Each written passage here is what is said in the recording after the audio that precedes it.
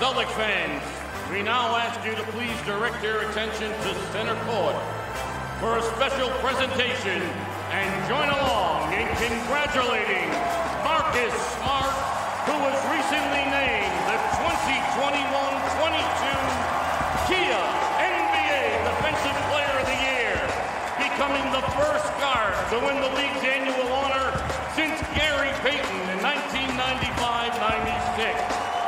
In being named the league's top defensive player, Marcus joins Kevin Garnett in 07-08 as the only two Celtics players to ever claim the annual honor since its creation in 1982.